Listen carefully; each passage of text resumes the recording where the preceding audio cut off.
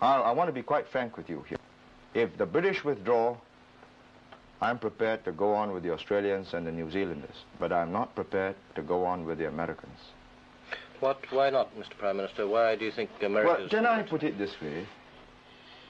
I think there are highly intelligent, well-meaning often people, and some of their leaders, like Kennedy, the late president, had signs of growing greatness, depth. But, you know, by and large, the administration lacks depth and judgment or wisdom, which comes out of an accumulation of knowledge of human beings and human situations over a long period of time. That's lacking. And it's not their fault. What have they got? 300-400 years of history, and they've become a nation just recently. You know, I'll tell you this. I've had only three experiences with the Americans. And they did not intend any harm in each one of them. But the tragedy was they did real harm. First, this is old stuff now. We caught an American CIA agent trying to subvert our intelligence special branch officer. Bribe him so that the special branch officer will feed the CIA, because the CIA wants to know what's happening.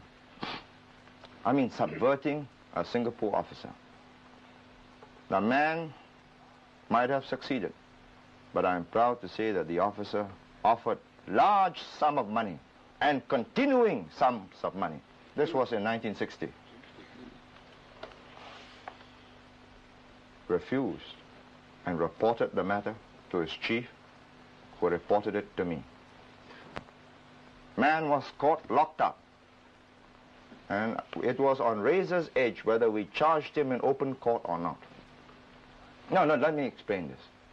When I told the American government, all right, we keep quiet, you take this man away, $100 million to the Singapore government for economic development. You know? No, listen to me. I didn't tell, you know, I never spoke to the Americans direct because, you know, they lack the finesse, and, you know, they may say, yes, hey, give it to you. Why not? Why should the Singapore government just give to you, to me, which would have ruined me? But through an intermediary, they offered me and my party $10 million. I mean, the insult, you know. I told them, keep it.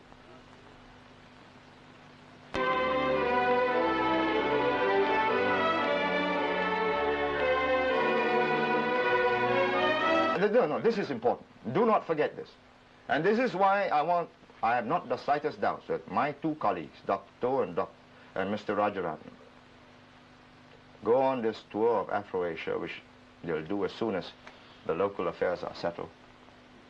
I have not the slightest doubt that Afro-Asia will be with us. You see, unlike if Cuba with an American base, with American sovereignty, is independent and not a neo-colonialist stooge, then me, the people of Singapore, owners of the British bases.